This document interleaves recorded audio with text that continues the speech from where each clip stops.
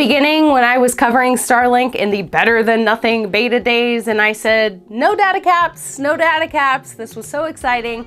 Well, turns out they're gonna now start imposing daytime data caps in the US and Canada. So if you're someone who exceeds more than 1 terabyte monthly of priority access data usage, you could start to see your internet speeds being throttled starting in December. Not the Christmas present you wanted.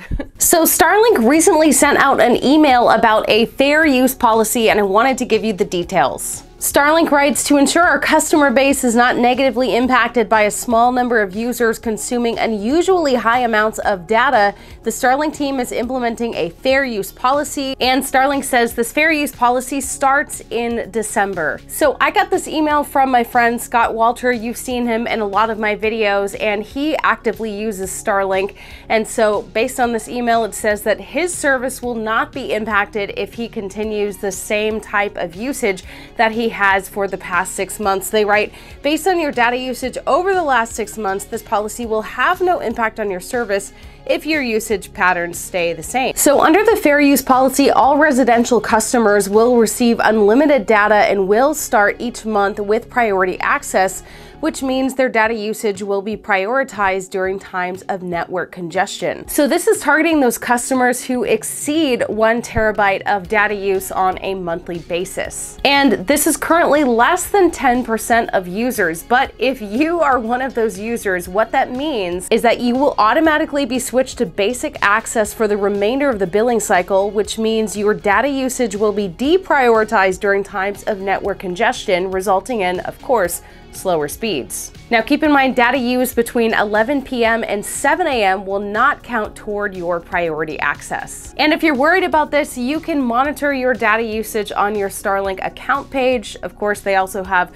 more about this fair use policy also on their website. And you can buy more priority access data at the cost of 25 cents per gigabyte, and any data used between 11 p.m. and 7 a.m. doesn't count toward your priority access. So for example, if you have a device backup, try to run that while everyone else is asleep. And Starlink explains this change by saying that the internet is a finite resource. They say the network will grow as they launch more satellites, and they have to manage the network to balance Starlink's supply with user demand. But these new data caps might make Starlink feel a little more like Comcast, which currently has a 1.2 terabyte data cap for many customers. So in case you're curious what 1 terabyte of data usage could look like, AT&T has a neat calculator that they put together. According to this calculator, you could do the following activities and still use less than 1 terabyte of data in a month.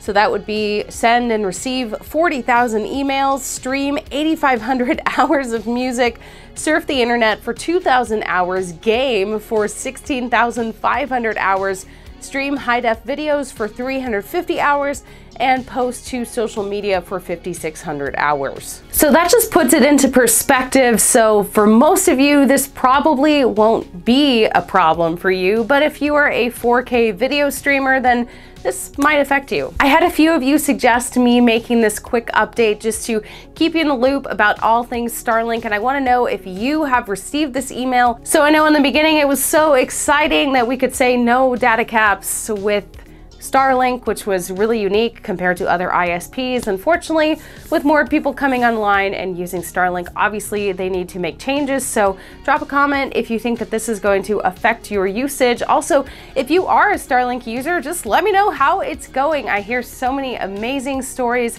of how Starlink is impacting people in a great way and making their lives easier, making staying connected easier. So I hope that you enjoyed this video. If you do, please make sure to like it, subscribe to Ellie in Space, and I'll see you in the next video.